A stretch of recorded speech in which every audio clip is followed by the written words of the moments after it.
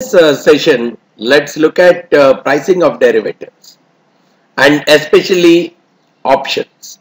One of the most important and most complex kind of derivative instrument, right? So we'll use different kinds of mechanisms to find the values of the option and how we compare it with the market prices and few other aspects relating to the pricing of the derivatives. So this is what we would cover in this session. We'll have a brief introduction to what are derivatives and what are options per se. Then we'll talk about two major models for valuing the options or finding the price of the options. We'll bring in a Black-Scholes model, and we'll also talk about a Cox-Ross-Rubinstein model, otherwise called as the binomial tree model. So we'll talk about two different models. Conceptually, we'll have an understanding of both of them, and along with that we would also use R to really execute both the binomial tree model, which is the CRR model, as well as the Black-Scholes model in R. Then we will also spend some time to try to understand what is the kind of connection between the models, right? We'll try to demonstrate using the R functions, how and when these two models come closer to each other, and as an extension we will talk about the Greek letters, which are the measures of sensitivities of the option. Very interesting aspect, sensitivity of the option. Okay, how does the option premium or option price change when the stock price changes, or when the volatility changes, or when the time to maturity changes. So we'll try to have some kind of understanding on how we compute the Greeks and what is the importance of each of these Greeks on the price of the option. And towards the end we'll spend some time in terms of implied volatility concept and try to generate the implied volatility based on some stocks, based on the options associated with some stocks, and we would also try to generate what we call as the volatility smile, right? So let's try to understand all these aspects both from a technical understanding perspective as well as implementation of the same in R, right? Okay, so just getting into a basic introduction to the world of derivatives. The definition says they are financial instruments which derive their value from the value of the underlying. So we have a stock as an underlying, we have a bond as an underlying, we can have currency as an underlying. So there could be various asset classes which are the underlyings. And when I say derivative, it's another instrument whose value is typically derived from the value of the underlyings. So derivative is not an independent product, its value is derived from the value of another existing product. And we also know that there are majorly four forms of derivatives: the forwards, the futures, the swaps, and the options. So here the intention is not to talk too much about the forwards, futures, and swaps. In this session our focus is more in terms of options, and they are different from the rest, right? In all the three, just as a quick summary, in all these three, both the parties A and B, they get into a contract saying A will buy something from B and B will sell something to A at some future date, but the price, quality, quantity, everything is fixed today, right? And in this case, both the parties, they have to adhere to the contract. They cannot break the contract.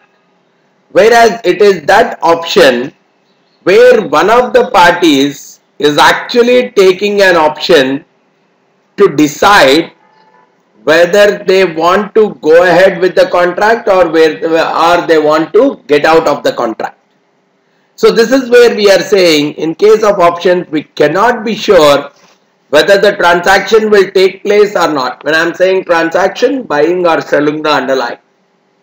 So whether it will take place or not, there is some kind of uncertainty regarding that, because one of the parties, either the buyer or the seller, will have an option to either go ahead with the contract or get out of the contract. So because of this kind of an asymmetric behavior, why asymmetric behavior? One of the parties only it is mandatory to adhere to the contract, whereas the second party can very well decide whether they want to get into the contract, whether they want to continue with the contract or whether they want to exit out of the contract. So only for one party it is mandatory to adhere, whereas for the other party it is more and more optional.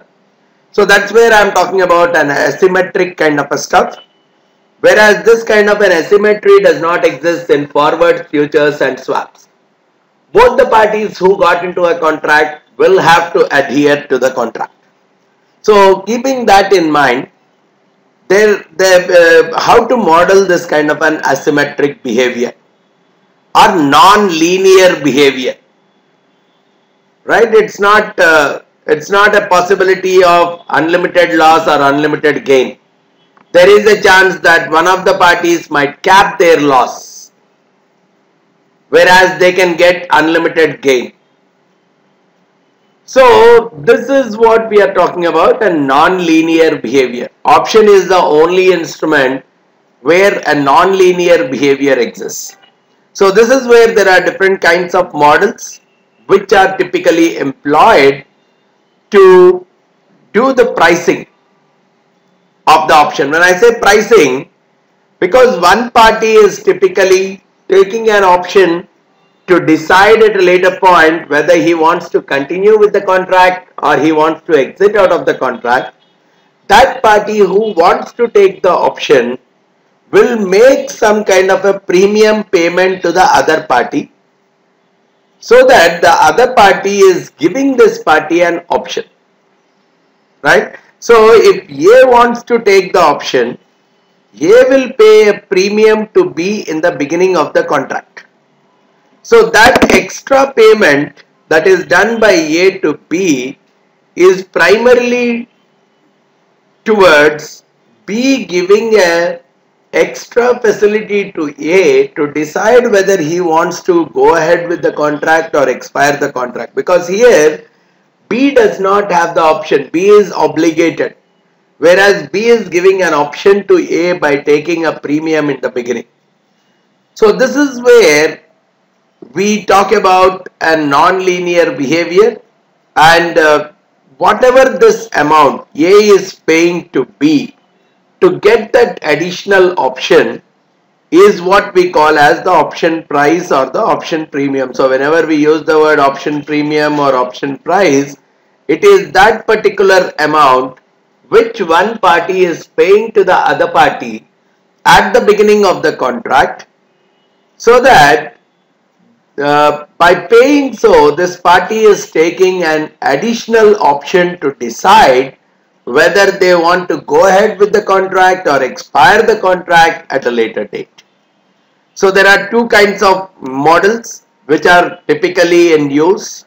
One being the Black-Scholes model, which works as a continuous process, assumes that the underlying price changes continuously. Whereas the CRR model, Cox-Ross-Rubinstein model, or the binomial tree model, it assumes that the stock prices or any kind of security prices, they are more discrete in nature. They change at discrete intervals of time. So let's look at both of them. Let's try to find the value of the option or the price of the option in both the cases. See what kind of differences both these models are typically bringing in. So theoretically, to talk a little bit about the Black-Scholes model, it is a direct formula. It is based on the following assumption. It assumes that the underlying asset follows a geometric Brownian motion. Right? One major assumption theoretically.